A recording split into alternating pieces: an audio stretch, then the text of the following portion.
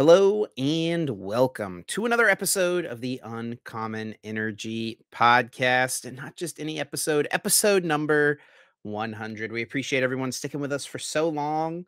And we look forward to another 100 episodes of the Uncommon Energy podcast. But this week, we're going to be talking about some new stuff that's happened in the community. First off, a limitless deck builder just launched by Robin Schultz, of course, the webmaster creator over on limitlesstcg.com, one of the best websites in the entire game. We'll talk about that a little bit.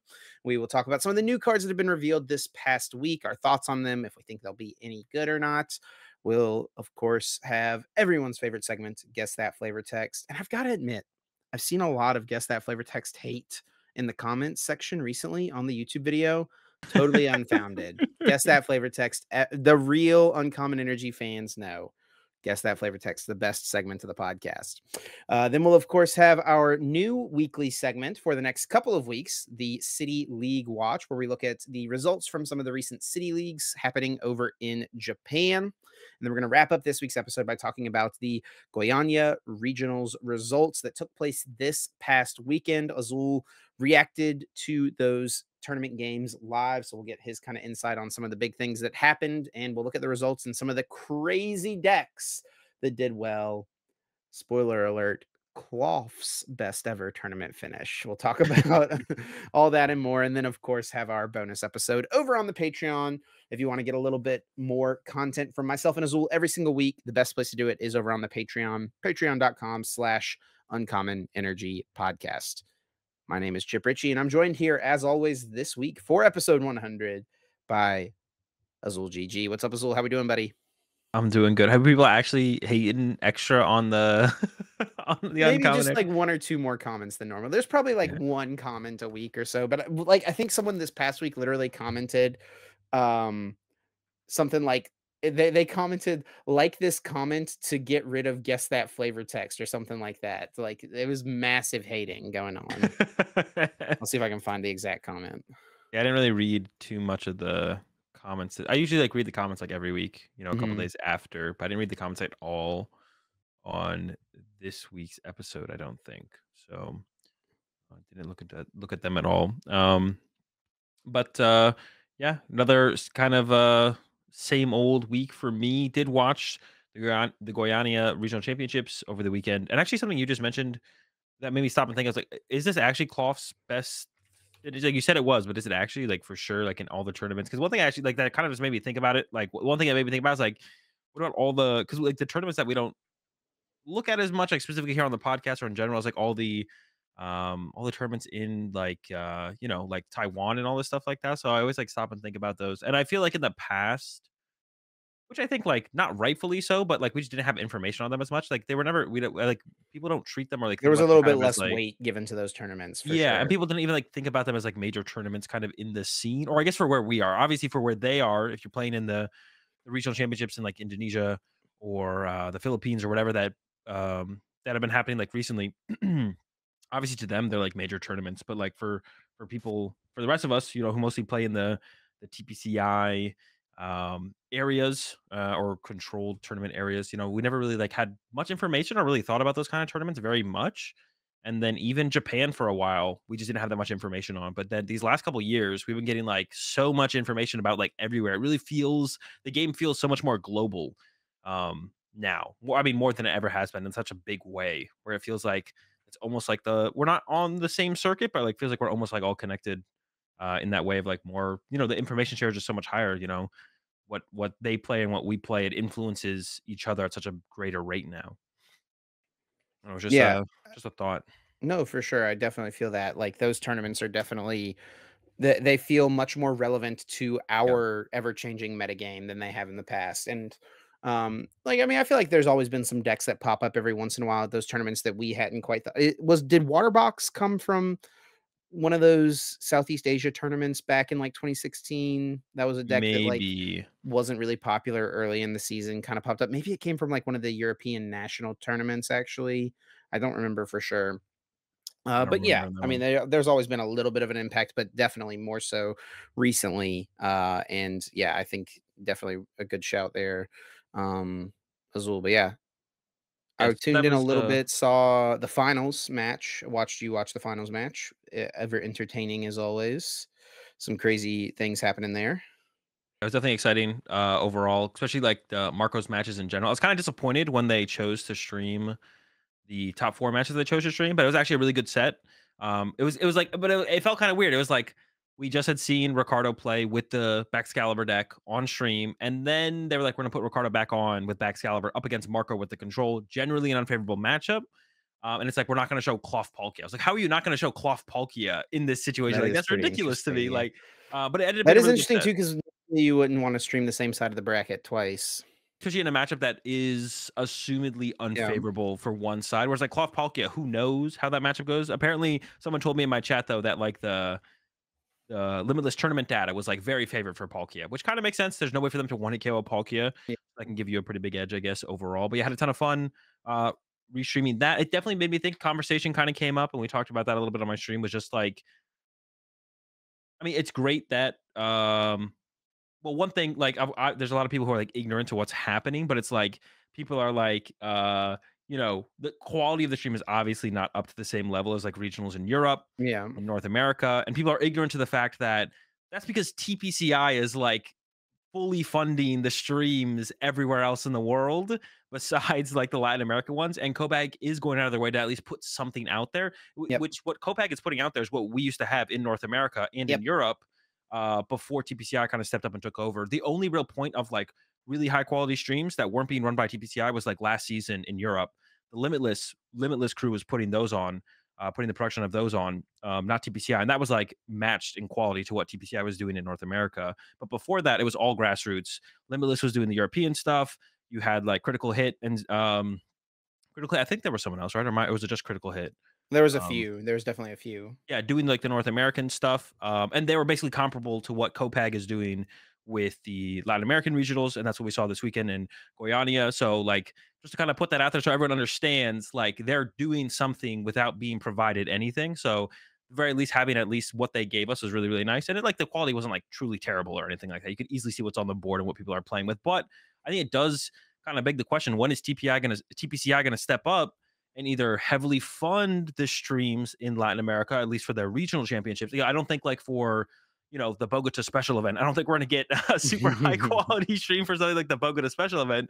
But you got these big regional championships happening in Latin America that are only gonna keep getting bigger. When is TPCI either gonna, fund something or just go over there? And when are you going to be casting the regionals in Latin America? I feel like it has to be coming. I think that's the next step, right? They've already taken over Europe. They're fully, controlling that. They've been doing North America for a little while. I feel like Latin America is kind of the next step. And honestly, a step on top of that, I mean, I don't know if we'll ever see them do anything with Australia, except maybe tell or give ESL the funds to like, kind of put their own show on, because they ESL did stream like the top 8 of one of the Australian majors last year. But yeah, I feel like it's kind of like the next step in like growth of the game overall, like is to the Latin American events to start getting streamed. I don't know. It was like something that came up when we were kind of talking about the stream in general on my stream over the weekend. No, definitely, and I totally agree. I think it would be a great because there's such a big community in Latin America, Yeah. in Brazil, like, especially, people who, like, love the game and wanna see it continue to grow and see more of it, and, yeah, I think, increased stream, quality or support from TPCI would definitely go a long way in helping there, but It feels like it's one of the steps. The only other thing that I was going to mention for me this weekend, content as usual, but yeah, I decided to quit coaching. Um, I saw your tweet, yeah. Yeah, open coaching. I'm still gonna be, forced fulfilling any coaching sessions purchased through Medify, but I'm no longer gonna be offering open coaching through Medify, and I don't think that's gonna change. I'm definitely doing it with the idea that I definitely need to take a break from it, but I think I'm just kind of done with open coaching probably forever. And nothing to do with Medify, of course. And of course, if I want to do open coaching off Medify, I could. I still plan to coach people I have worked with long term for a while, or who I've worked with for a while. Continue to work with them, and then I do think, and I kind of mentioned this on the podcast. I think at some point, like my goal for my coaching was always eventually to not do as much coaching as I do, and then only try and find and work with people like for the whole season or whatever that might be. Like pick, get a couple students, plan to work with them the whole season, and make that what my coaching is put towards. My coaching time is put towards because yeah, I was Yeah. just really getting burnt out on everything. So yeah, it's like a shift up in my daily grind now. Not for a little bit, for a couple. I'm still kind of booked out for the next like 2 months or so. So I feel like the That's next pretty 2 months, crazy. yeah, the next 2 months or so, I'm still kind of booked out. But like after that, things are gonna scale back a little bit more. But and it's really just because I want to put more time into content. It's not that I don't like coaching. Yeah. It's like I just like doing the content more. So I want to be able to start devoting more time to my content stuff. So putting the coaching on the back seat a little bit, back burner. But how was your week, Chip? What'd you get done? Yeah, pretty good week. Nothing super crazy or anything like that. I did see Dune 2 this weekend with my Pretty good. dad, which was fun. And yeah, have you seen it yet? Did you go see it? I know Yeah, you I got to see an early screening. I saw it like the Sunday before because movies usually come out Thursday night now, like Thursday yeah. at midnight going into Friday. I saw it like the Sunday before that Thursday. Ooh, There was like a special theater. over here or something like that. No, there was just a theater near me that just had an early screening. It was like a fans first kind of thing or something. It's not like exclusive to where I am, but IMAX theaters across the country. Some of them had early screenings, and I was able to get a ticket for that. Cause yeah, I was like looking it up to try and like find to get a ticket for Thursday, like everyone else. And it was just like, and apparently it's playing on Sunday at 7 p.m. So I was like, okay, sure, I'll go. So Nice. that was pretty cool. It was Yeah, good. A very good movie. Definitely very good top 10, I movie. think, for sure for me. But Yeah, I don't think I've had time to sit on it enough to like properly rank it in as far as if I think it's like one of the best movies I've ever seen yet. But it was definitely awesome. It was really good. One of the best movie, definitely like one of the best movies I've seen like since the pandemic happened for sure. I used to go to the movies all the time, but now, I mean, especially with like the baby and stuff like that, I just don't have time, or it just doesn't make sense to like. We just haven't really gone to movies as much as we used to. So it was definitely fun to get out there and go see it. Like I think the last movie, like I saw Godzilla minus one mhm, last end of the year, and that movie was great. I saw that as well. Yeah. And then before that, I don't think I had seen a movie for like 6 to 8 months or something like that in the theater. Like it had been a long time. But yeah, it was good. And then also this past weekend, we released the newest Evolution series episode. So for Yep. those of you who have been waiting on that, it is now available. It is now live on the Uncommon Energy channel, youtube.com/at uncommon underscore energy. If you want to go check it out. Overall, pretty positive reception. Seems like people were excited to see episode 2. No spoilers here in case anyone hasn't watched it yet, but definitely go check it out. We did have a few little audio issues, and it seems like people did kind of, realize that in the comments and stuff like that. So we apologize for that. It was an issue with the like actual microphones that we use themselves. Um, but we'll get it figured out and sorted out for the next episode that we record, which will be a little while before episode 3 comes out. Probably end of April, middle end of April, sometime in there. So keep your eyes out. But yeah, we've had a lot of fun with the series, and it seems like everyone has been enjoying watching it as well. Yeah, yeah. It was fun to put together. I'm excited for more and hopefully like more consistent content over there as we kind of Yeah, figure out our routine and what we're gonna try and make work for that. our next Evolution series episode will not be for until the end of April, but we will try to have another different video out there before then. So keep your eyes out. The next few weeks, hopefully, is going to be the plan. Yeah, yeah. So we're gonna try and come up with more. There's gonna be more content over there than just the evolution series. Like we've already done like the ETB video over there as well. So plans for a couple different things. Hopefully getting as much content as consistently as out as possible over there. Yeah. All right, but yeah, let's jump into it. First thing to talk about this week is Robin Schultz putting out another super cool thing for the community that I kind of feel this is something that I actually like literally last week. I was like, you know what? Limitless is missing. I think I just said it on my stream. I was like, there's no deck builder. Why I was like, I feel like that's the thing that's missing from Limitless right now. And this week, Robin Schultz, of course, came out with a Are deck you builder. claim credit Um, right now no. I'm for? just saying, like, he's probably been Oh, working on this whole time, and I was Robin. like, Robin lurking in your stream. He's like, that's a good idea. Azul whips no, it it's up just real funny quick. that yeah, I was like literally like, like I feel like the only thing that's missing off Limitless is like a deck builder. Like I feel like it's everything here, but it feels like there should be a deck builder here as well. Because I think is what I said on my stream. And I'm sure I think Robin's been probably working on this for a while because it's very much a lot of tools on it. and a lot of stuff like that very well, or very clean looking and works pretty well. There's like a couple bugs I think that I ran into when I was using it earlier today on my stream, but nothing like Jurassic. It's not, it doesn't become like unusable or something like that. But yeah, Robin put together really cool deck builder on Limitless. It's not on the official site quite yet because he was in my chat earlier. I think he said he wants to wait until he flushes out, any problems or potential bugs that there might be before he, puts it on the official site or links it through the official site. So currently you can go check it out at my.limitlesstcg.com. And yeah, I mean, why don't we show it off, show the people Yeah. can I do. have not quite played with this yet, so I'm checking it out myself for the first time here. But yeah, there's different toggles you can, search based on standard, expanded, GLC as well. I'm looking at Zork GX right now because Azul and I were just talking about Zork a minute ago, so it was on the Real mind. fast. Go ahead, share your screen with me so I can see what you're seeing. I just realized you're not. Oh, I my like bad. I I do just know. clicked Yeah, yeah, over yeah. because this is like the first part where this would be relevant. Yeah, There we sharing my go. screen right now. But yeah, it's cool that he's actually got a GLC tag in here, which is pretty nice. Yep. So like if I wanted to do like a metal deck or something like that, we've got the different things you could add. But yeah, pretty cool. Definitely something worth like toying around with a little bit. And you can like make a profile, save everything as well, name your decks.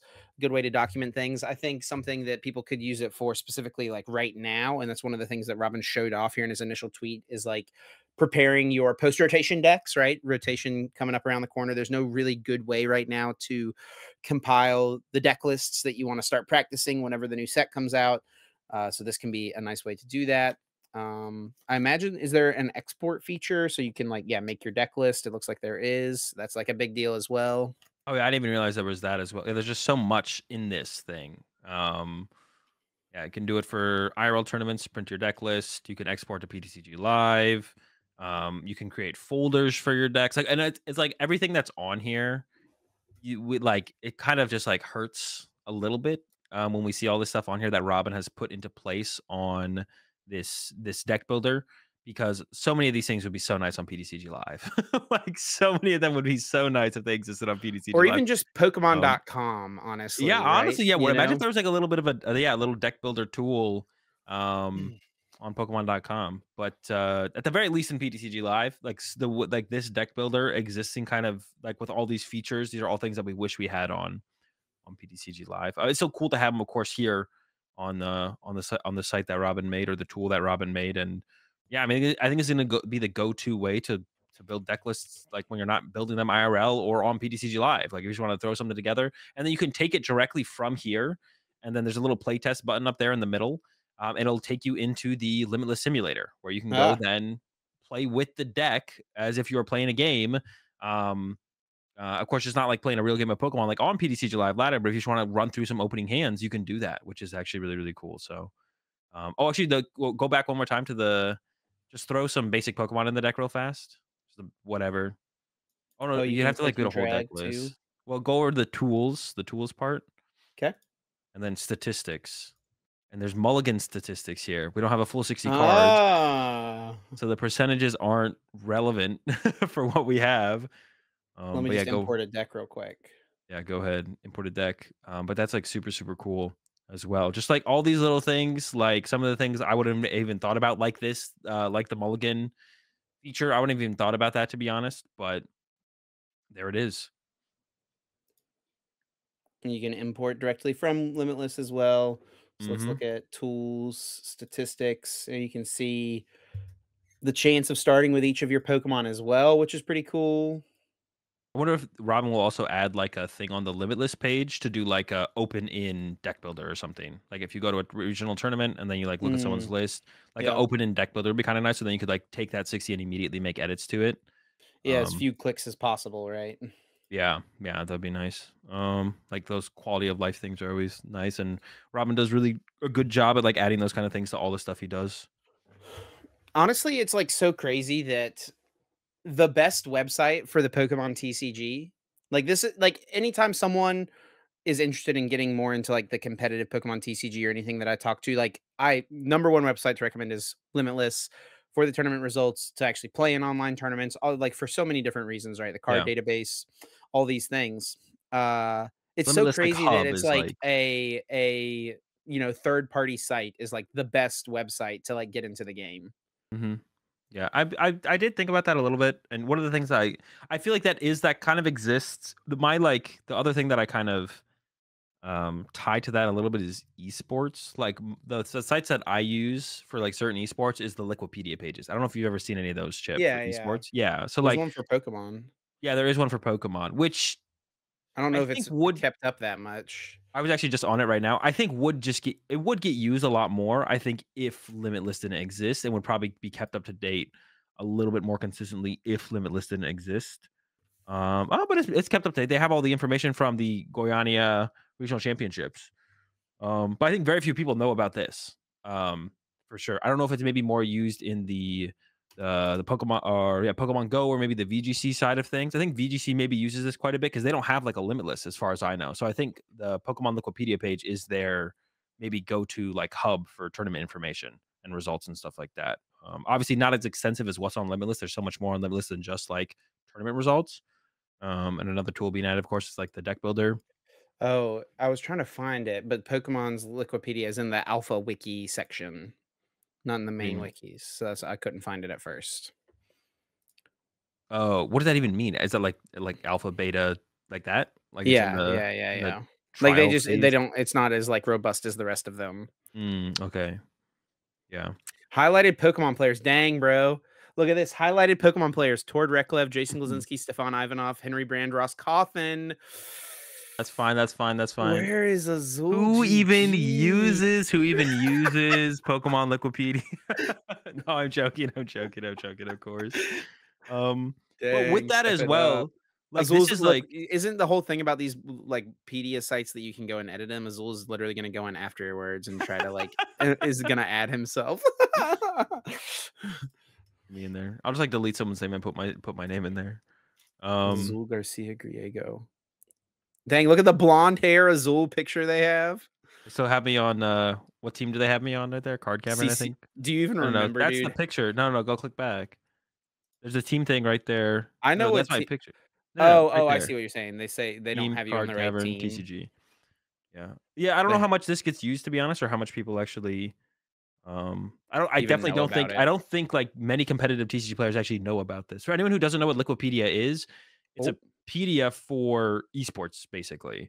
Like, there's a page for Valorant, there's a page for CS:GO, there's a page for Call of Duty, there's a page for League of Legends, like, all the esports have a Liquipedia page, and Liquipedia is Team Liquid, which is a esports organization, and this is one of their sites where they they got your have, boy in here, buddy. Come on right now. there. Oh, it shows oh, It yeah, and shows me see commentating these. yeah, and see, like, they do keep it see, it is updated, right? Knoxville didn't happen that Okay. long ago, it's got As you there. broadcast talent, as player, they've got me. Why is this in here? The Chill Chill series series number number 23. 23. I got second place. I don't even remember Let's that. go. Who'd you lose to? Brandon Salazar took you down? Salazar. Dude, I Jeez. don't even remember this. Who were you playing? I don't remember. Can I find Man. it? But there were liquid is there a link to the Limitless There tournament? should be, right? I would hope so, but it doesn't look like it. Chill I series number think. 23. Your boy got second place. That is so funny that that's listed in here. And there's a Yeah. league cup. Why is this league cup listed in here as well that I got Dude, top 8 what? at? And then I one that ass I won. dude, Oh, one you of your know locals why, dude? must be, I know why.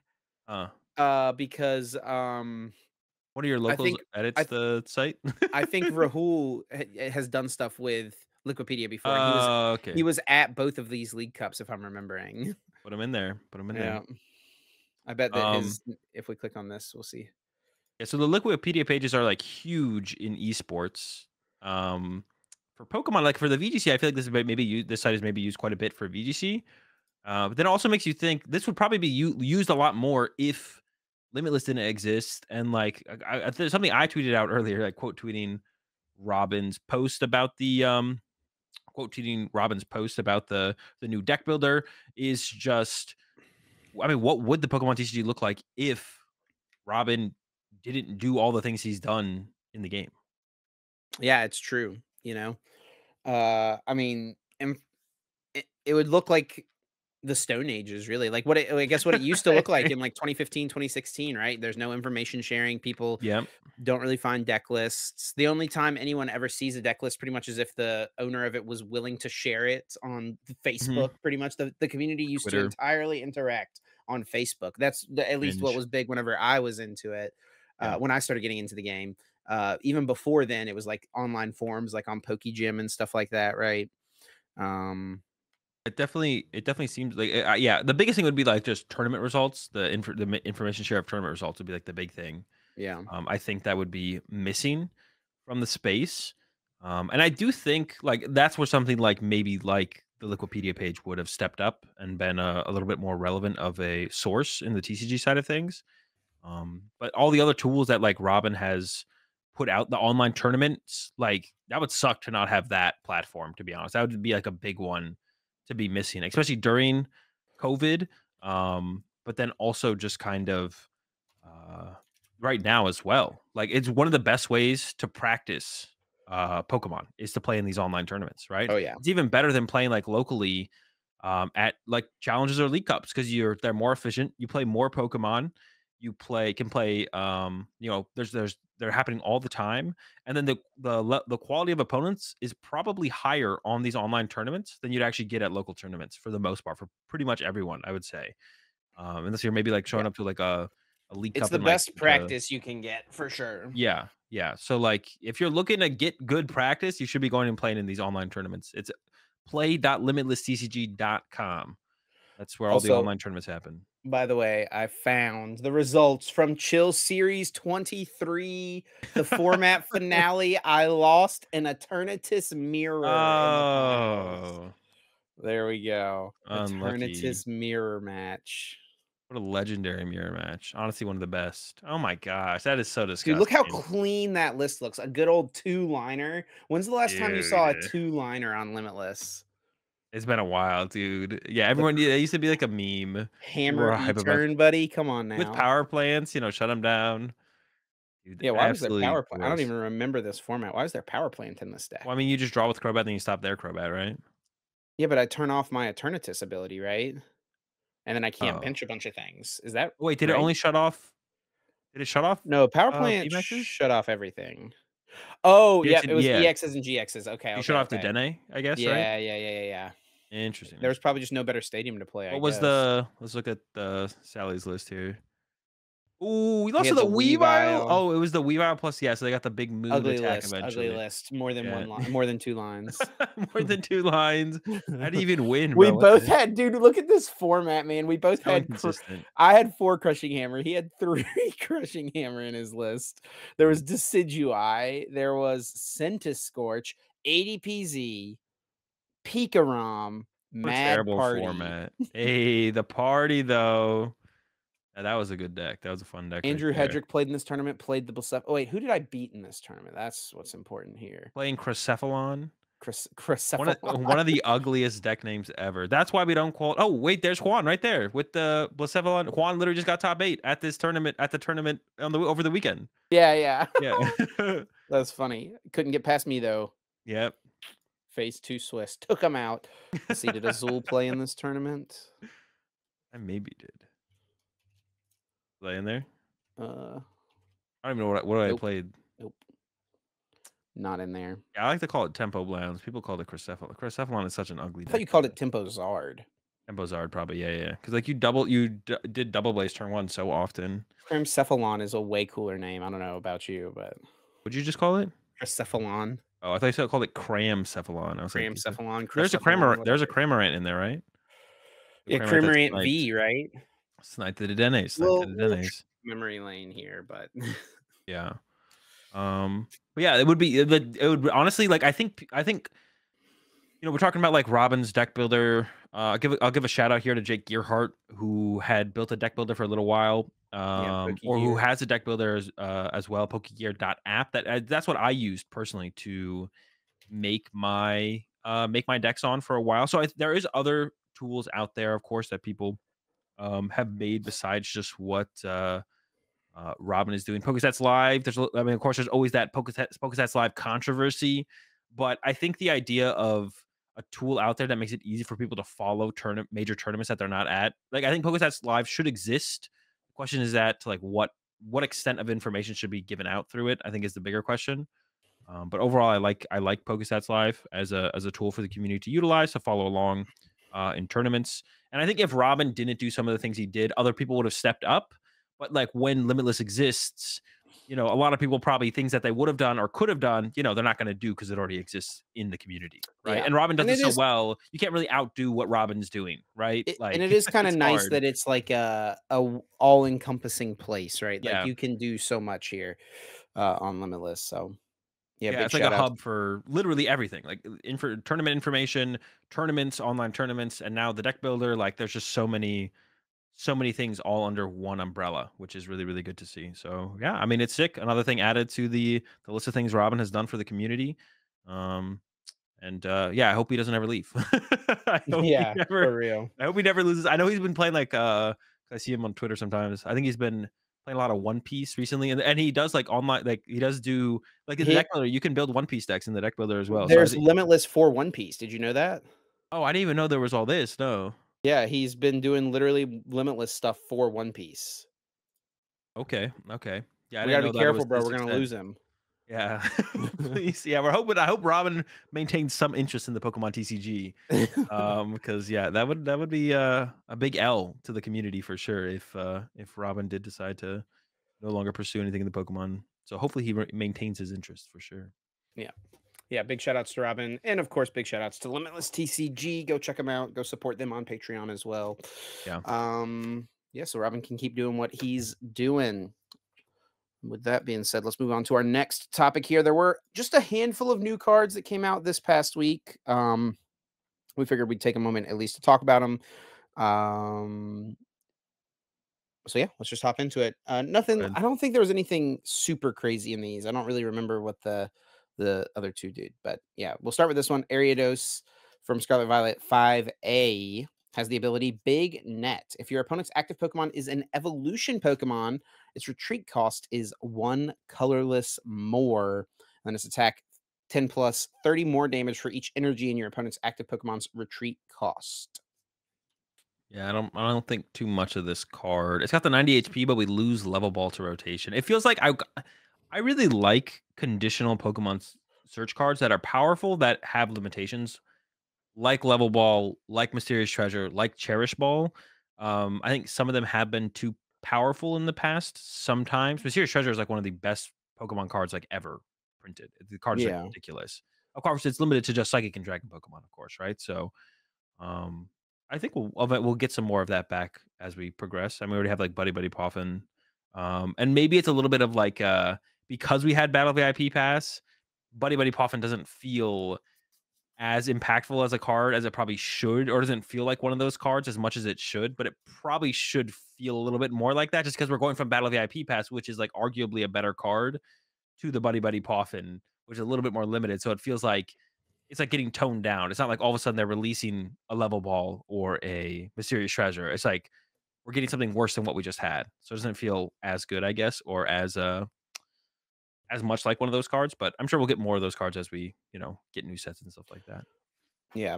This card reminds me obviously of like Spidops EX from Scarlet Violet base set, but That this basically is just increases your opponent's active Pokemon's retreat cost entirely, like whether or not it's an evolution basic. Pokemon. Um, I don't know if the little spider is going to be any better. It's not a two prizer. There's that. But it yeah, only works with evolutions as well. the So Spidops plus Ariados deck, just give them all the retreat. I guess maybe. I mean, Play the basics have Calamitous generally Wasteland. Basics generally have less HP, right? Like EXs, like stage 2 EXs have more HP. We need to get more. We need to build up more retreat Hmm. costs on them. So And it maybe we attacks for go. 1 energy. All right, don't sleep on the Ariados Spidops deck. Hold on now. Next Yeah, card here, a new A spec. So we were wondering how many more A specs we were going to get. two so far now that we don't Yep, have yet. yep. We've got the Survival Cast. If the Pokemon this card is attached to has full HP and would be KO'd by damage from an attack, it is not KO'd, and its remaining HP becomes 10 instead. Then discard this card. Yeah, I mean, so this is like a kind of like a reprint of Focus Sash. Focus Sash basically did this, except Focus Sash could only be attached to fighting Pokemon. Where's the survival? Could Focus Sash discard though Yes. after it? Okay. But yeah, survival cast only works, or survival cast can be put on anything. Is what I should say. And that'll be interesting. I mean, control decks might like this over the cape a spec. There's like a lot of things that this could just be really, really good with, or even like broken with. But we do have a balancing factor of lost vacuum. So currently in the format, we have lost vacuum. So like if this thing ever gets like out of control in some kind of combination in a deck where you could like play this with like Silene or Roseanne's backup to recover it and then just kind of loop it Yeah. and then constantly make it so you're never getting KO'd, you can always just check in Lost Vacuum.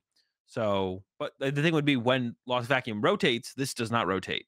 So we potentially have a format coming up where this could be looped in a deck where we don't have a way to actually respond to it. So that would be potentially toxic. But I think as long as we have Lost Vacuum or something like Lost Vacuum alongside this card, it's a good card, but definitely not like broken or anything like that. But I think it's a powerful ace spec, which is really cool to see because I think we are like, how do you ever beat Prime Catcher? They came out with Unfair Stamp. They've come out with this. I think we're on good track for to have a pretty healthy ace spec meta, or like what is being played as far as the ace spec goes. They should have just made it focus band though. Let's Limitless focus doesn't even go this far back. man. Well, is this thing? Oh, that's what I actually asked my Wait, chat, and I am didn't I know calling? this. Oh, I spelled it wrong. Focus Band from Neo Genesis. If the Pokemon Focus Band is attached to, would be knocked out by your opponent's attack. Flip a coin. If heads, that Pokemon is not knocked out, and then its remaining HP becomes 10 instead.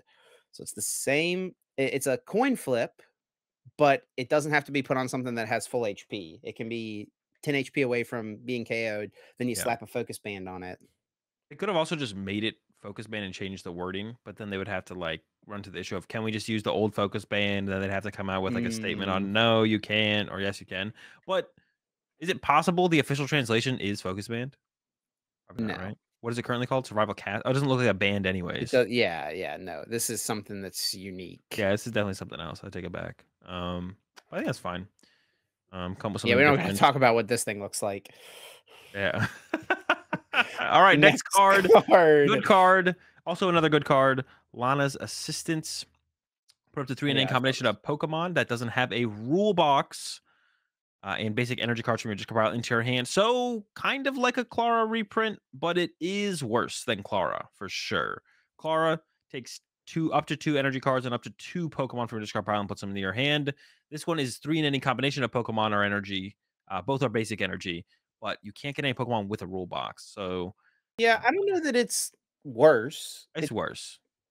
Well, no, I think because it's worse. it's just different. It's just different. No, it's There worse. there's definitely gonna be there would be some deck at some point where it's just like you just wanna get 3 Pokemon back or you just wanna get 3 energy back, right? Yeah, yeah, yeah. Theoretically. No, I Uh, think it'll be played. I think this card will be played, but it's yeah, worse than like, Clara. there it could be a world where both cards are in format. I guess Claire's about to rotate, right? But Yeah. there could have been a world where they're both in format and this card would have been better in a deck. Yeah, Yes, but it's still a worse card overall, you know? Like, you could play it instead of something. I'm not gonna call Great Ball better than Ultra Ball, but I could play a deck with Great Ball without Ultra Ball, like, sure. yeah. But, So, yeah, for specifically in a deck, okay. yes. But it doesn't mean it's, like, that's a bad thing Well, it's either. worse than Super Rod then by that metric. This no, because it goes to your hand is different than Super Rod. Like, Claw is different than Super Rod. Okay. But No, it's Claire is worse, it's different than worse. this, Super right? Rod is a better card. Super Rod's a better card. You are right. You are right. No, it Okay. is. Um, I think we'll see play for sure. Definitely. Um, Yeah, yeah. especially with Claire rotating like we just were saying. There's still the what? It's just funny that you caught me with the and I was like, "Wait a second, hold on." No, Mm, Super Rod's definitely a better this card. is what we're here for, bro. If Just we're talking for me about to keep you honest. if we're talking about Pokemon recovery cards, Super Rod is a better card, Yep. yes. Yep. Yep. Just like Claw is If you better were than if Lana's you were Assistance. drafting in the Pokemon TCG and you opened up a pack that had this and Super Rod in it, you're definitely taking the Super Rod before you take this card. Yeah. Yep, Yep. exactly. Yep. Yeah, yeah. But yeah, Yeah, it's this basically Clara with like a balance adjustment, right? Only 3 it's 3 in any combination of Pokemon or energy instead of up to 2 and 2. And then no rule boxes, right? So they don't want you to be able to get rule box Pokemon back with your yeah, no uh chaining from Radiant Clara. Charizards anymore. Yeah. I actually really like it's really interesting to see cards like this immediately come out as Clara's rotating. So it's like so they definitely just want Clara in format, just different, right? Basically, Well, is it's like kinda like Buddy Poffin in Battle VIP Pass, right? It's, yeah, like, it's like almost they the exact want same thing. yeah, kind of. It's like we want you to be able to find basic Pokemon aggressively as long as they have 70 or less HP, Yeah. and they have to go to your bench, right? Like, which is yeah, it's We just don't want you to interesting be to Battle see. VIP passing for Squawkabilly and then, like, popping off and drawing a million cards, right? Yeah, yeah. So it's really cool to see, and I think it's like a I don't know, it just feels like it's like the healthier game design is happening, basically. When I see these kind of like immediate adjustments, it's like, Clara was a little bit too good. Let's adjust it. What do we want it to look like moving forward? Then immediately as Clara rotates this card, well, I guess we have one set break, right? Between Clara rotating and this coming out. There's a one set break, but Yeah, yeah, yeah. basically immediately. So I don't think anyone's interesting. gonna miss this effect too much, though. Yeah, yeah, yeah. I mean, it might be played It'll be immediately nice on when it release, comes but out. Yeah, yeah, yeah. there's so much to, like, work on and play like, I actually just played my first game of the new format during a coaching session, this week. Dude, I'm just, like, so excited, and it was just, like, literally, like, it was like the games we were going through was, like, Charizard versus Arctina or something, so it was, like, Yeah. 2 older decks, but it was still so enjoyable, like, it's such a these It's long just new, it's formats just different.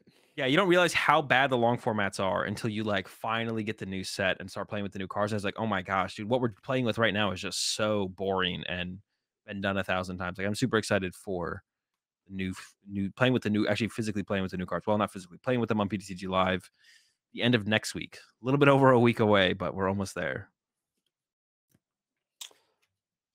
And then I guess from there, that's the last of the new cards, just a few new cards. But yeah, we can go ahead and move on to guess that flavor text. But before we do that, we do have to take a moment to thank our fantastic sponsor, Dragon Shield, for supporting us here at the Uncommon Energy podcast. Of course, Dragon Shield makes some of the best card gaming and tabletop gaming products. They make the best sleeves, binders, deck boxes, and so much more. Azul Vancouver is coming up. You're going to try out one of the two new colors at Vancouver, the Soul or the Power dual matte sleeves, or you got something else lined up?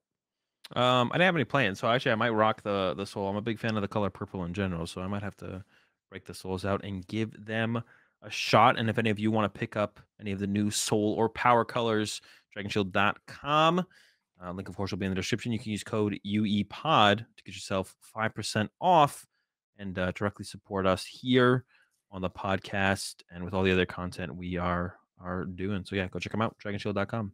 Yep, we use the Dragon Shield sleeves every time we play the Pokemon TCG. We use them in the Evolution series. We use them anytime we play in any Pokemon tournament. So, yeah, definitely our preferred and go-to sleeves. We recommend them as well to anyone else wanting to play the Pokemon TCG. Go check them out. Check out some of the new colors and some of our old favorites as well. Azul likes the blood reds. I've been a fan of the classic black mats as well. So those are some of our favorite recommendations. And then, yeah, I think we can move on to good old Guess That Flavor Text. Episode 100, 100 weeks of Guess That Flavor Text, Azul. Yeah, we're 100 in here. I know we said, and I think someone even in like the comment section has mentioned a couple times that we mentioned we might do something special for our 100th episode.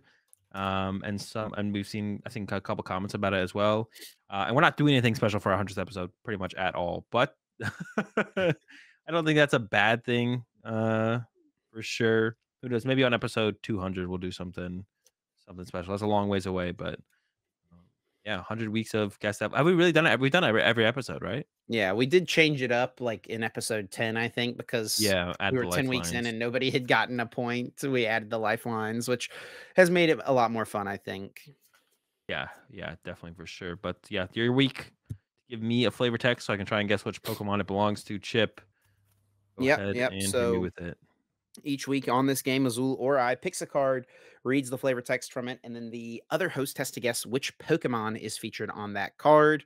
We keep track, we keep score, and if you get it correct, you earn yourself 4 points. And then each lifeline you use, you lose a point. And the lifelines you can use are what set the card is from, what stage the card is, and read an attack name. And it is my turn to pick for Azul. The score currently sits at 21-12. So I've got a pretty sizable lead here. We'll see if Azul can make up some ground this week. What do you think, buddy? You ready?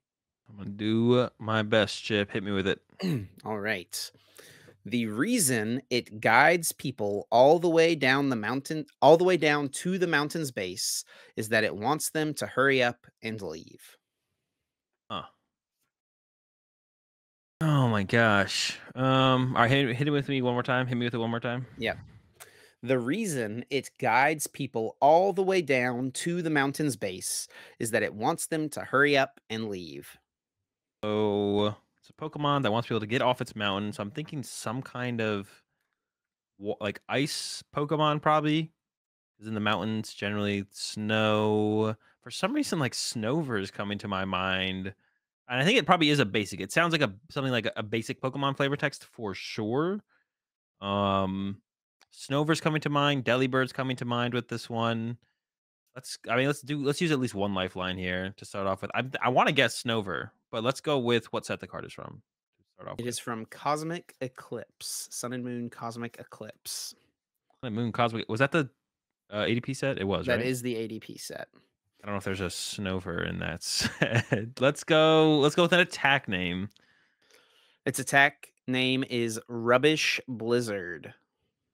Oh, I know this card. I know this card. I know this one. Rubbish Blizzard. Is that Snover? That might be Snover. I just lock in Snover. I don't know. Now I'm kind of that sounds so familiar, but now the more I think about it, I don't know if I know it. But if I know if it's a basic or an evolution, well, if I know it's an evolution, I won't guess Snover. But I feel so strongly about it being a basic. The only one I could think about would be Rubbish Blizzard. Rubbish. Oh. Is there like an ice of like the Burmese? Of the Was it what? the Burmy Pokemon? The Wormadam? I The other don't think ones? so. Yeah, I don't think there's an ice one. Maybe I just lock in Fighting Grass and Snover. Steel Yeah, this is a or tough one Metal. now. What else could it be? If I'm thinking it's a basic book, I'm just gonna lock in Snover here. We're gonna lock in. Yeah, Locking it lock in in. Snover. Oh, Lock in Snover. Go go Snover. Snover in. locking in the Snover. Trying to get 2 points. And unfortunately, you get 0 points All right. because it is not Snover. And to answer the last lifeline for anyone playing along at home, it is not a basic. It is a Hmm. stage 1 Pokemon. Is it Glalie? It is not Glalie. That would have been a better guess though than Snover. What do you think of like what could translate to rubbish when you think about the Pokemon TCG? What Like type of card could be considered rubbish? like Garbiter? Well, not exactly what I mean. Yeah, I don't quite get it Let then. me can I read you the effect of Rubbish Blizzard? Yeah, sure. All right. The effect of Rubbish Blizzard says this attack does 10 damage for each Pokemon tool card in your discard pile.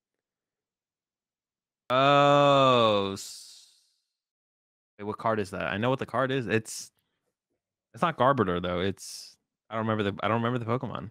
It See, is this is why I know it. Alolan Oh, Ninetales. yeah. I would have never gone to a Alola Ninetales. I don't think I would have I never I gotten. thought your best shot would have been remembering I've this, seen this like, card. attack. Yeah, yeah, Yeah, like, yeah. I know this this card was Pokemon. not super good, but it, like, you probably played some meme deck or something like that with it back in the day, Yep. streaming, I don't know if I did, but yeah, this would be a card where I would have done that. Right. I think people wanted me to play a deck with this, and I just never did. I was like, Yeah. yeah, nah. Yeah. Hmm. I actually think this is like one of Mahone's most watched YouTube videos is with this I card. think it is, I think Yeah. you're right, yeah. That's what is standing out to me about this card is one thing that's standing out because a lot of people wanted me to play with it, and I never did. But then I think it's like one of Mahone's most watched YouTube videos. It's up there. It used to be number 1, I think, but he's had some other bangers in recent years. Yeah. Yeah, there it is. Zero energy deck. Busted Alola Ninetales deck. That feels like such a basic title, but it worked out. It The worked Alola out, yeah. Ninetales. Yeah. Man, that's why it sounded so familiar too. Like yeah, I did there was definitely something there for me where I was like, this sounds familiar, but I can't quite put my finger on it. I would have never got to the Ninetales, I don't think. Big shout out to Tim and Games who keeps up with the Guess That Flavor Text scoreboard for us. Alolan Ninetales is his favorite Pokemon, and they requested this card. Didn't know if we had anything Oh, so you got planned some for episode help on that 100. one. I don't Okay. know about help. Don't act like you've never used a card that someone gave you as a recommendation for guess that flavor No, I text. definitely have. Yeah, I definitely have. Yeah. So there we go. The Alolan Ninetales. Better luck in 2 weeks, Azul, where next week I'm gonna, get up to, a 10-point lead at least for sure. Jeez, chill out. That's the goal. That's the goal. Me All like right. a little bit. No. All right. Moving on, we can talk about the results from the Goiânia regional championships that took place this past weekend. And there's definitely some interesting things that went down. Main thing, number one, being the fact that Snorlax won another regional championships, and it was Marco Cifuentes Meta, great player from Latin America, from Chile, who yeah, was able to take it down with this Radiant Charizard Chi-Yu build of the deck, which is something we've seen pop up a little bit Yeah. before. And it actually, when you're looking at post rotation control decks, a lot of the post rotation control lists are playing something kind of similar to this. I guess at least the Chi-Yu. Yeah. This is I mean, this is I would definitely I guess that is call kind of different. yeah, I would definitely call this like control as opposed to like Block lags. Yeah, block Yeah. lax. Like there is the one Snorlax in here, but you're just trying to take advantage of like all the different little disruptive things you can. One of them being the Snorlax. Yeah, we've seen builds like this for a little while now. Like the Pidgeot, we've seen for a little. I feel like Cremasoli might have been the first person to really like I think popularize so. the Yeah. Pidgeot Snorlax, and then I think Hale was the first person to add the Radzard. That I saw anyways at like Portland, the Portland Regional Championships, and since then, the deck's been popping up and doing okay here and there. And the Radzard adds like a lot of depth to your options, and your kind of game plans and what you can do game to game. And we saw that very much so be apparent in the top four match of Marco against Ricardo. A little bit less so in the finals because Mimikyu was such a big threat in the finals specifically. But yeah, we saw that be very apparent in the top four match for sure. So yeah, I mean the deck is cool. It's cool to see this kind of alternate win condition deck winning instead of like a block lax deck because that deck is super boring and not Yeah. fun and not exciting. But like this deck, like the way you have to win games with this deck sometimes is like really cool and really interesting, and just overall definitely cool to see control. I would say I don't know if it's at the top of the metagame right now. I don't know if this is like a tier one deck, but being able to compete for sure and Marco getting the dub here. Yeah, definitely cool to see a control deck where you can take all 6 of your prize cards, right? Yep. Your goal isn't all I mean, your goal is just to win in whichever way makes the most sense for the matchup, right? Revolutionary stuff there, I know, but it's kind of cool because like the Charizard, a lot of people would see that and be like, "Oh, so it's like an attacking control deck." And it's like, no, it's a control deck that can attack. You've got the double turbo energies Yeah. for Pidgeot. You really just want to like whatever your opponent can do, you want to be able to have ways to mess with whatever their game plan is. And sometimes what that is to take knockouts on specific Pokemon that maybe, capitalizing on list knowledge, they can't recover or something like that, or just clear a threat off their field because then they won't be able to one hit KO anything else for the rest of the game, something like that. Like Yeah. it's So just probably not uncommon basically that you just like Radiant Charizard to take two prizes, knock something out that's a threat, and then control your way out through the rest of the game with Mawile or Snorlax or something like that. yeah, basically like if like something big that we saw in the top four matchup is like now, this isn't like a pure block lax build, but you don't really want to put B Barrel in play as the Baxcalibur player against this matchup because then they're just going to trap your B Barrel in the active with Mawile or Snorlax, right? The Mhm. whole game. So you have to play with just a kind of a Baxcalibur, Chien Pao, maybe Greninja board. And that means you have no draw power in play. So the Iono could hit you really hard towards the end of the game. You combo that with a Radiant Charizard. Or if you only set up one Baxcalibur, which is what we saw happen in game one, only one Baxcalibur setup. You just KO that on like turn three, and then the Baxcalibur player can't attack on the next turn. Yeah. And then you could Radzard again on whatever they have left in play that's relevant, and just kind of snowball your lead from there. And there's so much stuff that's played in this list, but there's actually so many things. There's like a couple cards that stand out to me specifically that aren't played in this list that I'm sure most people played around. One, there's no Super Rod. So like aggressively recovering your Pokemon. Like, you have to use Clara if you want, like, that aggressive recovery, or Silene, but then you're, of course, flipping coins. And the other thing is there's no Echoing Horn. There's And no I bet T-Meal's cheer here either. yeah, no Team Shear is another one. And I bet the majority of people were playing as if this deck had an Echoing Horn in it. So that's like the big one that stands out to me, that there's no Echoing Horn. And I was actually curious. So I went back and looked at other lists of this deck, and it seems to be about 50-50 of Echoing Horn, no Echoing Horn in the most recent builds. And now something you have to question, especially with Marco winning this one. When you go up against one of these decks, are you going to play around Echoing Horn or not? Because that's a huge piece of information Yeah. to work around, right? Because one of the win conditions with this deck is still to just trap something in the active. There's the Erica's Invitation, can be used multiple times, many times with the Pal Pads. Um, but can you just freely Ultra Ball away all your Pokemon if they don't have Echoing Horn, or if you think they don't have Echoing Horn, or should you play as if they don't have Echoing Horn, just freely Ultra Ball away your Pokemon? I mean, you can't know until you try it. But so there's so many things that like this list doesn't have in it. There's so many other things that it could include, and like I don't think Marco, if Marco probably played this in the next tournament he goes to, or even went back and played this tournament, probably would change some things, right? And would change things moving forward depending on what the adjustments he thinks are needed. So yeah, this kind of deck, it's like really hard to kind of pin down and know what you should or shouldn't be playing against. So it's like it's even moving forward, even though we've had like an established winning list, you still don't really know what to play against or what to do when you play against this deck, to be honest. Yeah, and it's definitely We like play this is, around. I think,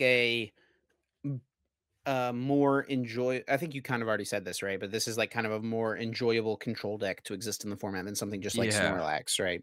Straight definitely. Snorlax, you can kind of just turn your brain off and just stick something active and hope that's good enough, right? There's some really tough decisions you have to make with this version of the deck. Yeah, definitely. And it is harder to play against than block lax as well, of course, because you have so many different options. So, for the control player, it's almost easier to be playing something like this as long as you understand your deck well. For the opponent, no one's testing against this deck, right? And a lot of people, even sometimes when they queue up against decks like this online, they just concede instantly. Yep. If you queue up against one on PTCG Live, you just concede. So, there's a massive advantage to playing a deck like this very, very well, because the vast majority of opponents, if not every opponent you go up against, is going to make some pretty big game errors that really leaves up some massive opportunities for you to take dubs. That's something that like leaning into can be pretty good. We saw it actually just recently, right, with Tord playing the pile at the last tournament. Like there's like you just don't know what to do against it, right? So many people just don't know what to do in so many situations against that deck or a deck like this that that's just hard to play against. But it wasn't the only.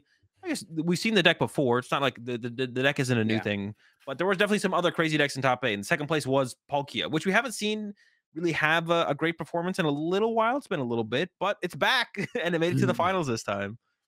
Yeah, yeah, Palkia with that Ice Rider Calyrex VMAX in here as a 1/1 line. It's also got that one Chien Pao. Kind of similar to the way people were playing Palkia in the last format, right? We've seen it a little bit this format. Didn't well there was one in Palkia top deck. 8 of European regionals this format, Yeah, or Luke. was that the last format? No, Luke made a top eight this format, and then also at San Antonio, Joey made top eight. Yeah. Okay. So we've had 2 top 8s from Palkia. I think those might have been back to back. And then since then, it's been a little quiet. Now I'm not gonna lie, I'm not that big of a fan of this deck overall. I think it does have some pretty major flaws. I think its Tina matchup is really tough. I think the Guardy matchup can be pretty tough as well if you can't pull together that Canson Cologne play. Overall, it's a pretty cool deck though. You got a lot of options, similar to kind of something like I don't know the control deck or something. There's a lot for your opponent to play around with this deck, right? You got the Palkia, the Ice Rider, the Chien Pao, the Greninja. You have disruption options in the Roxanne and the Iono, aggressive plays with cross switchers. So there's a lot for your Also, opponent to like take into account when playing against this. this deck almost won as well, right? Yeah, Because it was a close match in the in the finals. finals, Dalton goes Iono, Team Marco. Devo. Or Yeah, Roxanne TM Devo, yeah. yeah, it went for the Rocks. Yeah, not Iona. There was the Roxanne plus Team Devo play to get rid of the Pidgeot and leave Marco with a Radiant Charizard in the active spot that had just attacked the last turn. So it was like a decent chance that Marco was just not going to be able to do anything. But off the Roxanne, Marco did find a rare candy to just rare Yep. candy back into the Pidgeot, get it all set up again. If that doesn't happen, I mean, there's only two rare candy in this list, right? One of them had already been used to get the Yeah. Pidgeot set up the first time. Who knows? Maybe we're talking about Palkia winning a regional championships. Yeah, it was close. And even in game one, like I was kind of talking about, like I don't think Dalton probably has a ton of experience in this matchup, and I think made a pretty big mistake on turn 2 by going to KO the active instead of the lone Pidgeot play of Marcos. And the Pidgeot is everything in the Yep. control deck. It is literally everything. Like, if you don't set that up, you're scrambling to set it up as soon as possible, and if you never set it up, you probably just lose to a deck like Dalton's that actually has so many options and outs to everything that Marco could throw at you. Has Greninja plus the Canceling Cologne to get around the Mimikyu, has a bunch of switch cards, 2 Escape Rope, 2 Switch, and the 4 Cross Switchers, Yep. and then has some heavy hitters in the Palkia, in the Ice Rider. This is actually like one of the more probably interesting or less straightforward matchups that the control deck could go up against. And yeah, like I said, Dalton made a huge error in game 1. Who knows how that game could have gone? I don't think we went to a game 3. I think it was 2-0 for Marco, but even I'm game pretty sure 2 it was was, game 3. It was definitely game 3. oh, yeah, because I think, Marco went Snorlax pass in one of the games, so we Yeah. couldn't recover from that. Marco, We like, started really slow on one of Yeah, them, we yeah. might have gone to a game 3. So, yeah, really close set. This is definitely one of the decks that, like, probably gives, the control deck a little bit harder time because, yeah, just like how much options the control has, this deck has a lot of options as well. So, yeah, I mean, yeah, Palkia, like, this is, like, even though I just wanna whenever I say, like, I'm not a big fan of the deck, I always like to give my opinion on things, of course, as well. Um, but I'm never hating on a deck, right? Like, He's the not Palkia saying deck it's making finals. necessarily a bad deck. Yeah, well, I don't think it's that great. Like, I would never recommend anyone play Palkia to a tournament. I'd never bring it myself, but it's really cool that it made it to the finals. Like, I am still just like a fan of Pokemon, and just whatever ends up doing well is what does well on the day. It doesn't really matter. The players probably all played great. You know, they worked on their lists. They refined their skills with their decks. So I think it's sick that Palkia made it to the finals, right? Um, but I will also throw out my opinion out there as well as how good I think a deck is right now, moving forward. You know, just kind of in general. But I do think it is sick that the Palkia deck did make it there, for sure. And a deck that is not as new, but the build is out there for sure. This is a little bit different of a build for the Baxcalibur than something we've seen at all recently, especially after like Owen kind of won, what was it, Dortmund? And it feels like it was getting a little bit more standardized as to like the way people were playing Baxcalibur, and there was definitely a rise in popularity of Baxcalibur after Owen won as well. Yep. We see this build from Ricardo and William that definitely shakes things up, and I actually like this build. After actually going back and playing with Owen's build after Dortmund, I still disliked the cross switchers quite a Yeah. bit. So I really like this build that Ricardo and William brought here, and definitely going to give it a try myself this week on the stream at some point. Yeah, double Iron Hands, double basic Lightning Energy. It's also got a Mhm. Luminion V in here. There's also a Boss's Orders, not something you see all the time in Not these very GM often, yeah. Palace, especially ones that play Cross Switcher, of course. But yeah, there's the one Escape Rope. There's no Cross Switchers, no Canceling Colognes, anything like that. Also, a thicker 3-2 Bibarel line are kind of the highlights here. Yeah, the big standout for me is the Luminion more so than anything, to be honest. And then it does kind of make sense to run a boss's orders if you do have that Luminion included. I feel like that kind of Sure. makes sense. And it's not that they're trying to attack with Iron Hands any more than any other Chi deck is trying to. They're just going to be able to do it more consistently, right? Yeah. Um, One Iron Hands, one Lightning Energy.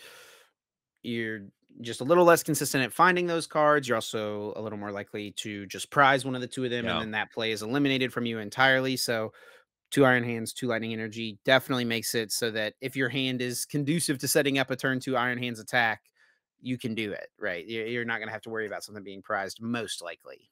yeah, definitely for sure. So yeah, this is a really interesting build. Yeah, definitely more consistent at pulling off that turn two Iron Hands. And with the Luminion in there, I would say you're probably a little bit more consistent, maybe at pulling off that turn two Baxcalibur. I think the biggest thing with Luminion has always been in this deck is like, okay, maybe you get your Baxcalibur out there more consistently, but is sacrificing that bench space actually worth making it worth including the Luminion over? That's something I'm still not too sure about. There was a cool play I think Ricardo did do with how he managed his bench in one of the day two games of day two or maybe day one. It might have been William actually, how they managed their bench around the potential of putting Luminion in play next turn. And it kind of worked out beautifully where like the Luminion ended up in play. Like they didn't put Greninja in play on turn one, even though they could have. Then Luminion comes into play, which leads to the turn two Iron Hands, and everything kind of came together really, really nicely. So I got to see like the full power of Luminion in that specific sequence there. But yeah, that's definitely the iffiest thing here for me because, like, I mean, you can't really like if Iron Hands really is that important in the current format to be able to attack with in the current meta of the format, then I mean, you can't really argue too much against two Lightning, two Iron Hands, right? It's like if you want to be doing that turn two 70% of your games or something like that, like it kind of makes sense to include the higher counts, right? Yeah, for sure. I mean, and I think that is like Iron Hands is one of the main reasons to probably play this deck right now. Yeah, it's for sure, for sure. Chien It's a Pal is little just a bit lot less. weaker. A little bit without. more versatile than something like the Miraidon, right? Like you're Mhm. like I don't think you're attacking with Iron Hands as consistently as Miraidon, but You're still attacking or with as it pretty aggressively. consistently, and Yeah, and then, then you have like, other options. The Greninja, the Chi Power for the one hit KOs, like you just against, like, have so much more Charizard and stuff depth. like that. Yeah, exactly, exactly. Alright, and then, probably the biggest surprise deck to see at this point in the tournament, and that is a top 4 finish from the Cloth Electrode, the good old Cloth deck, Azul. What the heck? What are we doing here? Yeah, I actually had a realization that I still have yet to play a game with Cloth Electrode. Not because I like hate the deck or anything like that. I just haven't found the time to like want to put time into playing Cloth Electrode. I usually play with most, if not all, Pokemon decks throughout a format, and this has been a long format. This has been a Mhm. really long format. I have yet to play a game with Cloth Electrode. That's crazy. Um, yeah, it made its way into the top 8. Once again, not a deck that I'm like, this isn't like a game changer for this deck though. You know, like sometimes we see, and actually like in general, like I don't think it's gonna have too big of an impact on the meta. I actually kind of talked about this on my stream as well. Actually, no, it was during a coaching session recently. Like even Palkia getting second, like Palkia already had its hype moment when Luke and Joey had their top 8s. Like Palkia getting second here, I don't think is going to change too much about how people feel about Palkia, right? And Cloth has had so much time in the format as well, and it already has like very much a very big or a certain is it the word stigma? Well, no, what am I looking for? It's a different word. It's where people like already like kind of tie things to something. What's the word I'm looking for? That it's already, like, Well, no, but, like, linked or something. what is the word I'm looking for? It's, maybe it is stigma. There's already a yeah, there's already a certain stigma around Cloth Electro that it's, like, not good enough of a deck, right?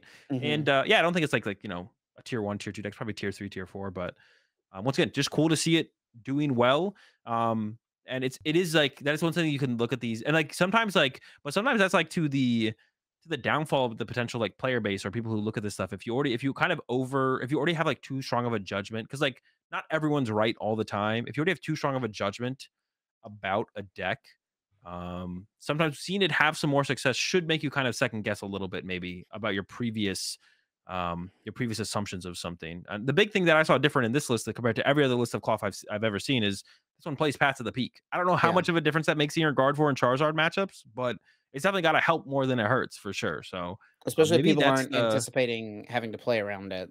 exactly maybe that's the missing piece for Cloth the whole time was just putting a couple Path to the Peak in there, right? Like that could be the difference maker.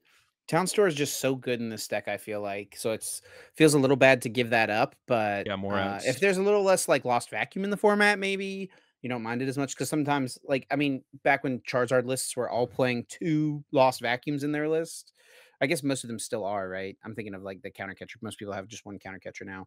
Yeah. But, when people are more aggressively, like, lost vacuuming your booster capsules, like, you need to find it every single turn. The deck doesn't work if you don't have that. Yeah, yeah, exactly, for sure. So, But yeah, cool to I mean, it's always fun to see, like, a little bit, you know, lower tier of a deck, have a good run at a tournament because, I mean, the deck is, like, not terrible, right? Like, you wouldn't choose to play it for a tournament, Azul, and you wouldn't recommend someone choose to play it, but, I mean, people have it's a different meta deck goals though. in Well, Pokemon, it's just outside the meta. I don't think like Yeah. I put I a mean, tier it's list together definitely this tomorrow. is, like, the perfect example of, like, a tier 3 Pokemon deck, right? Yeah, yeah, yeah. Yeah. Um, it's a deck that A little outside the meta, but yeah. It's not it's something you're, still like, good. expecting to play against, but it's like it can hold its own, right? This a deck can attack for a ton of damage on the very first turn of the game, right? This deck can be really aggressive, 3 bosses orders. So, like, there's a lot of setup decks and stuff like that in the format. If, someone gets, like, 1 Ralts in play turn 1, that thing is probably getting KO'd pretty reasonably, right? Yeah. Also, I think Roaring Moon was the most popular deck in day 2, so it maybe it's tied with actually it was tied with Gardevoir and Tina. So that's probably a pretty good matchup for Cloth as well. Like Roaring Moon has been pretty popular. It's the most popular deck at the Utrecht special event. Yeah. It did go against one of its hardest matchups in top 8 against Juan. I believe Juan took game 1, but did not draw very good in game 2 and 3. Juan was just playing Gardevoir. The only thing I'll mention about we could look at Juan's list real fast and just talk about was just the double collapsed is interesting. I don't think I've ever seen 2 collapse in a Guardy list. I don't know what the real strengths of that are. Finding it more consistently could be the biggest reason. But honestly, that should make the Cloth matchup that much easier because the only way it would get easier is if you played Turo because Cloth Electrode can't want to KO a Guardy EX. So if you can just like attack with the Guard EX and then Turo it, the price trade starts to fall out of favor pretty quickly for Cloth Electrode. Yeah. But Collapse can effectively do the same thing, especially after a Mirage step. You have enough Guardy pieces in play to be able to just kind of switch out between your Guard fours. So, but yeah, did lose to the Cloth in the top 8. And that's also like another strength of a Cloth deck. I think I would say Cloth is probably a slightly more consistent deck than Guard 4 overall. And waste one final standout deck, maybe the least surprising of the 3 there, the Palkia, the Cloth, Control winning, and then there's the Entei Iron Valiant getting another top 8. Is maybe it's second top 8 overall, and I was kind of praising the Tyler Matthews build from Knoxville. I believe Yep. this is probably inspired by that, the B Barrel, the Moltres, um, kind of Very similar. yeah, the Tyler Matthews build. Not quite the exact same 60, definitely some differences, but I believe probably inspired by Tyler Matthews. And yeah, it's back in the top 8, the Entei is. I actually think this deck like has like a pretty good Roaring Moon matchup. I think you're definitely favored against Roaring Moon. I actually think like your Tina matchup with the B Barrel. I don't know if it's favorable, but it's definitely better than it was before B Barrel. So I don't. There might be more to Entei. This might be one of those decks that's just kind of like underplayed right now, to be honest, for how good it is. Yeah, probably so, right? And yeah, this is basically just Tyler Matthews' list. It's just like just a couple card changes that are kind of minuscule. There's no heavy ball. There's a third Entei. There's no Serena, but there's a second boss. Yeah. There's only one future booster capsule. Um, and in place of that, it's an and there's also one less double turbo energy, which actually is kind of a big deal. Mhm. Um, but there are the two Arvin added in here. That's something that Tyler did not play.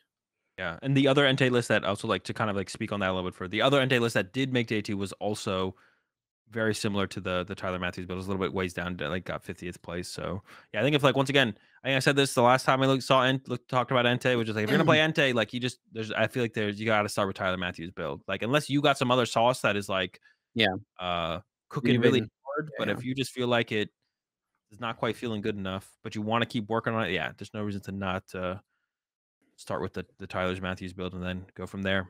And Moon. Oh yeah, go ahead. yeah, I was just gonna say the rest of the top 8 was a pair of Roaring Moons, was still very popular at the tournament, still did very well. Um, I actually didn't see the meta share numbers. Did they share the meta share? I didn't see it either. I don't think they did. Yeah, I don't remember seeing the meta share. I guess we could maybe. I mean, PokeStats Live won't have like a great representation of the day Yeah, one meta, though. but To be honest, in day 2, though, we can at least see that there's 3 decks tied for the most popular in day 2, and it was yeah, Roaring Moon, Gardevoir, and Giratina. no surprise there. I don't think Moon Moon. I guess I would bet was probably the most popular deck of the tournament. Yeah. Um, and then yeah, 2 of them did make their way into the top 8. Probably the most aggressive deck in the most consistently aggressive deck in the format. Both of them were playing catcher, pretty heavy catcher counts, 3 and 4. One of them was a little bit more tool based, had the jelly in there, but and the town store, but didn't even have any capsules. Yeah. So nothing too crazy on either list, but going the catcher route. And I feel like catchers is probably correct in Roaring Moon. It's close. They don't feel great all the time, but when they do hit, it feels like it's worth the trade off of having those less overall like consistent cards as far as like guaranteeing something. The Mhm. chance of the heads when it pays off is just seems worth worth the flip, worth picking up a coin and flipping it.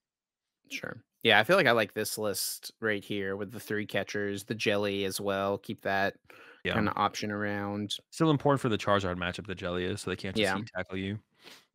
and for the Tina matchup too, right? That's kind of one of Oh, yeah, yeah, yeah, that's a big one as well. the big reasons for it. Force them into another Tina if they wanna get that KO after the Frenzy Gouging. Yeah. Yeah. But yeah, and then other than that, looking at the top 8, top 16 decks, the Charizard. This is where we see the Charizards and the Giratinas, still decks well represented in day 2. Not quite making it into the top 8. We see William Azevedo and Vinny Fernandez, two of the best players in Latin America, both here in this top 16. It's actually Vinicius kinda as well, Gomez. yeah, I was gonna mention, 9, 10, and 11 all had 31 match points, which was the minimum amount of match points that someone had going into top cut. I believe it was like a 3-3 split or a 2-3 split. So 3 in, 3 out, or something like that for the 31 pointers. Yeah. And a couple more guardies on the on the outside, just like we saw in the last tournament, the U-Trick special event. 3 guard wars. The only 3 point point matchers that were in top 8 were that didn't make top 8 were guard wars. So 2 more guard wars right there at 9th and 10th. Again, I don't know. I'm curious to see if that's like a trend we start to see. Is like the Gardevoirs. I mean, there was one Gardevoir in top 8 at least this time, but once again, two more Gardevoirs just outside cut with the same amount of match points as someone who made top cut. And William also as well had that, but had a pretty poor resistance, so it didn't quite make it. But yeah, same 60 as Ricardo. Mentioned that again. And Vinny then Vinny playing the actually Vinny lost the winning in. I don't remember who Vinny lost the winning into, but was close to making a another top 8 here. playing the Giratina. Looks very similar to the list he won Charlotte with. It's got the Avery in here, which is something he Yeah. played. I actually I don't don't know. know Is it what the any different at all? difference is. I mean, it has to be because it's not Yeah. listed right here. There's some difference here. What is the difference? Who knows? Vinny knows. He I actually knows. saw something from him on Twitter. I was gonna mention Uh, that, yeah. that he posted. This was the first tournament since LAIC in 2022 that both he and his brother played, and neither of them won it. Now, granted, the majority of these results are in seniors, but there's some pretty big ones in here. Worlds, LAIC, right? Yeah. Uh, Pretty big deal. Gabriel carrying a little bit there with the A worlds little and bit, yeah, the yeah. in the LAIC dubs, but Vinny getting the win as a master in Charlotte, pretty massive. Yeah, I feel like that makes up for yeah, Gabriel has a carry 3 in a row. Vinny gets a Masters dub. Yeah. But yeah, Gabriel comes up just a little bit short even. He still gets a second place, right? Yeah, At pretty funny that these results are bookended by 2 second place finishes at, LAIC and then another big, regional championships. yeah, definitely two of the strongest upcoming players, of course, I think in the game right now. Vinny kind of finally kind of proven himself with the victory in Charlotte. Everyone like knew Vinny was a good player, and it's kind of one of those like more like we're kind of waiting for it to happen. But of course, if it never happens, then it never happens, right? But it did happen in Charlotte, and then yeah, Gabriel will probably be a force to be reckoned with once he makes his way up to the Masters division as well. I don't know how many years in seniors he has left, but we'll Yeah, I'm not probably sure. try and terrorize down there as long as he possibly can. Maybe back-to-back worlds victories, who knows? That'd be pretty sick to see. Has that ever happened before at all It in any hasn't. division? I would No. assume that in juniors or seniors it would have happened. It's still so Um, hard, man. There's still so many kids that play. yeah, of course, of course. Like it is there's so like at the top level of any of the divisions, there's a lot of really good players. But like it wouldn't have surprised me if I'm actually like I'm not I guess I'm not that surprised, but I think I would have bet that it would have happened. If you had asked me without me knowing, I would have bet that it would The have happened best at least once. follow-up Worlds performance that I know of, that's at least from Masters. I don't know if there's a better one in a younger division. Um, but Jeremy Marin went from 2005 world champion to 2006 top 4. That's the Ooh, best that's the best time repeat. ever. Yeah. Yeah. There was Nice. actually just kinda speaking of just random world statistics, because I didn't know this one, Kieran Farah and Anil have a podcast, Gear Shift. Check them out over on YouTube. They Oh, did you watched a this week's episode because you were in the thumbnail? it got mentioned to me a couple times, so I did watch it. It got mentioned to me more than a couple times, so I did watch the episode.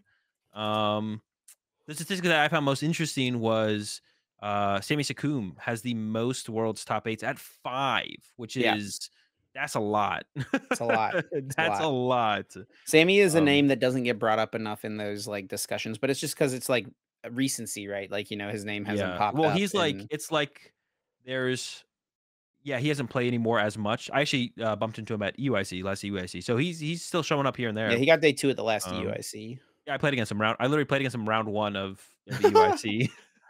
That's sick. um, what was I gonna say? Yeah, it's a little bit like, but that he's like a old name. You know what I'm saying? Like it's almost Yeah. like it feels like there's like 3 eras. Like he's the way back era, and then there's kind of like the in between era, and then now we're like the modern era of uh of Yeah, Pokemon. when was his last top 8? It would have been, like, Long time. 2011 or something, probably 2010. Yeah, yeah, it's definitely been But it was like he top 8'd, like, 2007, 2008, 2000, like, he all of those years, he made top 8 at Worlds. yeah, yeah, and like I think the one tournament that has consistently been close to about the same in difficulty. The game has definitely gotten harder. And I don't think like whenever people say that, I don't think it's ever like we're never discrediting like victories in the past to now. But yeah, I mean, I think it's harder to win a regional championship or a national championship or ICs now than it was back then. But it's like a regional win's a regional win, an IC wins an IC win. If you won 10 back then or 10 now, 10 wins is 10 wins. But Worlds has the one thing that I think has stayed relatively similar in like difficulty across like all generations, all eras of the game is like the one thing because it is like similar size of players, the best players from everywhere, and everyone puts in that little bit extra effort at the World Championships, you know? Yeah, for sure. And for like a long time, that was like the only tournament that like the majority of the player base was in North America for like a long, long time. And so that's like what influenced the meta the most. But the world championships every single year was like the one shot for all the European, the Latin America, the Australian, like players from wherever to like really show up, make a name for themselves from Japan as well. Like back then, Yeah. uh like it was like just two separate worlds, really. Like Japan had their tournaments, they were doing their thing, and then North America had their tournaments, they were doing their thing, right? Unless you, like, knew someone in a different region, the information was, like you just Yeah, didn't know anything about what was going on anywhere. Like, it would, like you'd hear about yeah, you'd, like, hear stuff as it, like, happened, but, like, especially, like, deck lists or anything like that. You'd, like, hear archetypes that did well in other countries and stuff like that, but, like, deck lists or something like that would rare if they ever got, like, shared or made their way around unless it was, like, put in an article or something, or if you're in a certain Facebook group or yeah. message board. Um, but yeah, different times for yeah, but I thought that was, like, a pretty impressive stat. The 8 or 5 top 8s at Worlds is a lot. Definitely a lot. Where did you end up on the list? 3rd. They put me 3rd on the list. It's pretty good, man. It's pretty good. You got any Yeah, I'm thoughts or not feelings complaining. about that? No, not really. I mean, that's fine with me. I don't really ever, like, rate I don't really ever rate myself. I never, like, think about it like that, so I just wanna play Pokemon and, see where it goes. Well, we did make some predictions heading into the Goiânia Regional Championships. Let's recap those and see how we did. First prediction that we made was: will anyone make day two with Tord box? Of course, Tord's ridiculous Urshifu, Pidgeot, Metacham, Inteleon, Charizard deck that he played to a top 8 finish in Utrecht. Did anyone make day two with it in Goiânia in just 1 week's time? The answer was no, and that is what we both predicted. We didn't think anyone would pick it up. Yeah, and, like, not even, like, someone who, like, plays something similar. I'm pretty sure no one even, like Yeah. there's nothing even Now, close to it. a more interesting question will actually be, with more time, Yep. will someone pick it up for Vancouver in a couple weekends? I think we will. I think we'll see, like, at least I don't know if they'll make day 2. I think we'll see a player Well, or 2 sure. play it though for sure. Yeah. Um, Will it they sounds make like it's day just like a 2? That's the really big question. yeah, it sounds like it's like a ton of fun to play, to be honest. Like, and especially like playing it like if I didn't like take the tournaments I went to as seriously, or even with like towards deck specifically, if I had more time to put in with it, like I would consider bringing it to Vancouver. But like my process with my group, and then the idea of trying to want to win with how little I put into try hard testing kind of leads me to having to play um or not be able to like just be able to be like, I'm just gonna go ahead and play this deck at this tournament, and pick it up. If I took the game less seriously, I probably would just like pick up towards deck and play it at Vancouver with like 0 games played. But and I'd be like content with whatever my outcome becomes, whatever my outcome is. You're taking Mew VMAX on one last ride. That's my prediction. If it happens, it happens. I don't think that'll happen though. Mew We'll VMAX is a pretty mid play right now. we'll see. We made another prediction of who would the highest placing Chien Pao be, or not who it would be, but what would that placement be? Who would make it the farthest with Chien Pao? Azul predicted the finals. I predicted top 8, and we did kind of split the difference on this one with Ricardo getting the top 4 finish. Yeah, I know. It was so close, so close. Almost got there. Had an interesting series in the top 4 against Marco. And then our last one, will Mew make it into the top 8? Azul said no. I said yes, and you were right, and you were very right. There was only one Mew in all of day 2. Am I seeing this right? One Mew in day 2? Sheesh. That's crazy. Is that after that's after I literally just won Utrecht. But I don't think I had a great I'm going to Utrecht now. I don't even know how many were in day 2 of Utrecht, but to be honest. Let's see here. Yeah, let me take a look 6 real quick. Statistics here. 6 Mews total? 6 Mew in day. No, 8. It was 6th in the ranking. Oh, shoot, yeah, I'm looking at the wrong number. 8th, Yeah, yeah, or 8 8. 8 Mew were in day 2 of Utrecht out Yeah, of which isn't like a that many to be honest. yeah. But, didn't make it all the way to the finals. Did make it all the way to the And finals. got the dub. And yeah, will Mew make one last hoorah, one last mark on the Pokemon TCG before it is gone forever? That is the question. I wonder if Mew would be good in the expanded format. I haven't even thought about expanded in forever, but can you imagine like Mew VMAX with Skyfield?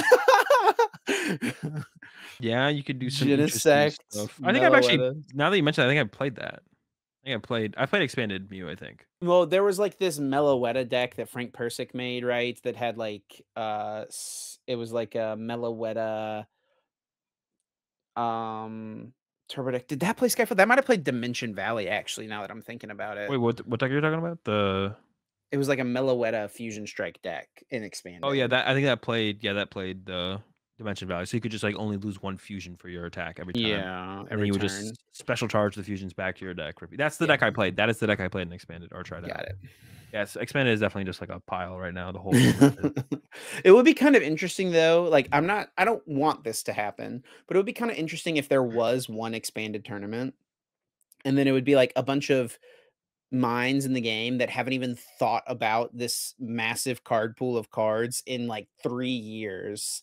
Except Like, for everyone Stefan. just Stefan's grinding yeah, right now, bro. Stefan would be all over it. Stefan would just be leagues ahead of everyone, I right? know, we'd have a lot of But it would catching be up to so do. interesting to see what would happen if, like, you just threw this card pool at people that I no one would has even thought about for years. I think for where I have to assume that we're for where expanded is at right now, I would assume it could get to the point where my fear, of course, like I guess the worst possible scenario is that the format is literally just a coin flip, and then you go second and just combo, and the game's over. Yeah. Or first, I don't even know what's possible going first, to be honest. But that's what I would assume it is like. I could be wrong. I would like to be wrong. And I think expanded existing is fine. They just need to be more aggressive about banning stuff, and I think that would like solve like if they just been more aggressive about If there banning was stuff in old expanded regionals, expanded. would you still play in them? As long as it's like decent. Like I don't If think it I would was be a able good to format? I don't think I have enough time to take expanded seriously and standard and content. So I would just like play the best deck. So I would just become a best deck bot, and I would just play the best expanded deck for every tournament. And then for standard, I would try and get more creative because I just don't think I have enough time, especially with how much time I'm trying to devote to like content and stuff. But I say that, but I've kind of talked about recently about the idea of the world tour next season. So who knows what's going to happen? I do plan on going to try and go to Let's go. Sweden. Azul dude, Uh, I would it would be so sick to see Tryhard Azul, uh, I mean, maybe for at for least a 1 year. season. Um, it would give. I mean, it wouldn't be hard to convince some of the other squad to get involved, as well. I mean, just be like if the rest of the gang is kinda down, to be honest, because doing it, like, alone It would be I would not fun to do by yourself for sure.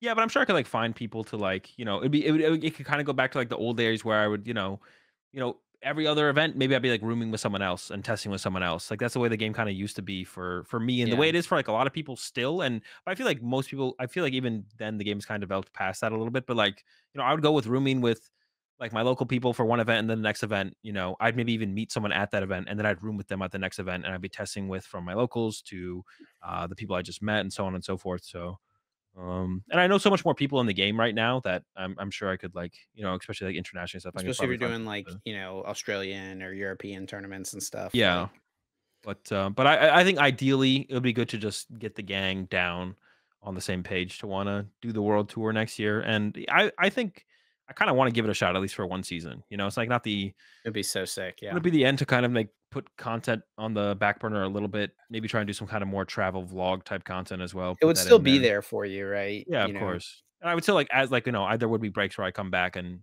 stream consistently for a couple weeks or so. I'm thinking about for sure. Mhm. We'll see what happens, we'll see. Well, so I think that's all we have scheduled this week. You got any other thoughts, anything else you wanna say to the people? No, I think that's it. Go ahead and close this out. Well, we appreciate everyone, as always, for listening and supporting us here on the Uncommon Energy Podcast. If you want to stay up to date with what we have going on, the best place to do it is over on Twitter. You can follow myself at Chip Ritchie. Azul is at Azul_GG. You can follow the podcast at Uncommon_Energy. Also, be sure to drop a like, leave a comment, a rating, a review, all those things. As always, they do help us out a ton.